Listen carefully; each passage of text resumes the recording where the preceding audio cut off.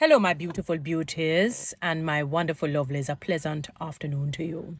So I'm looking at the Jamaica Gleaners article where it says, and I'm just basically paraphrasing that Minister Nigel Clark will, look about the needs of the contract workers, as soon as this compensation review is being set in motion. Let us put it that way.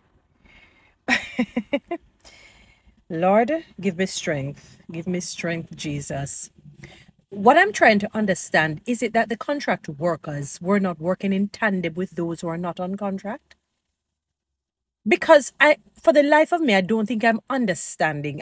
My brain is not comprehending, how is it that they were not considered simultaneously or in tandem or symbiotically with those who are not on contract? It's that difficult to pay out more money because that's what it tantamounts to. If it is that, some things have to be done in phase because Rome wasn't built in a day. So it must mean that contract workers were not working in tandem with those who are not on contract. It's just that when they hire you, when they hired those on contract, they said, okay, we're hiring you on this contract. And the others come in, we're not hiring you on contract. That's the only difference. But you still have the same workload, and if you're on the same level, whether vertically or horizontally, vertical is which one, this way, and horizontal is this way, whichever way, you still have to do your work in accordance with your job description.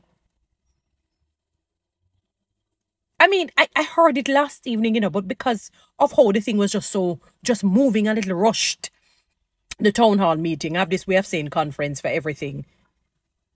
It's no, when I'm looking at the article, I am more than perplexed because I'm saying we are not on planet Earth.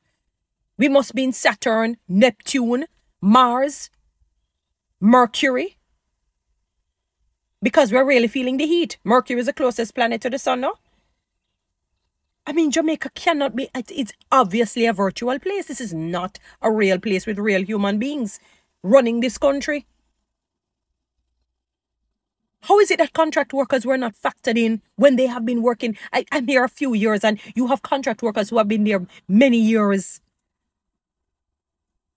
And you're going to consider reform in what sense? And what I find is that specifics can never be given. A lot of jargons, a lot of, you have to try and decode what is meant. It can't be a straight shooting, response. Guys, follow me on TikTok. Subscribe to my YouTube channel. Share.